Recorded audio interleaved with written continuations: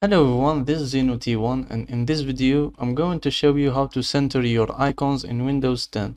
So it will look more like Windows 11, and we are not going to use any software of any kind because it slows your computer. So we are going to use Windows 10 feature. Let's get into it.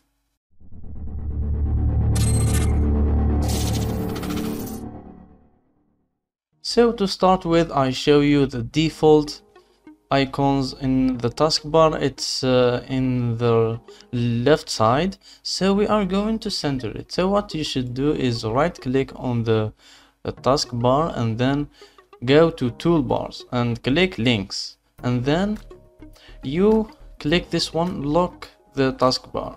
That's it. And then you see this one, links, you drag this until it reach here, the next to start menu. Notice it go to the left side. You just drag it again to the center, and that's it. It's in the center, and you can edit like you want. You can put it here or here, it's up to you, but I prefer to put it here.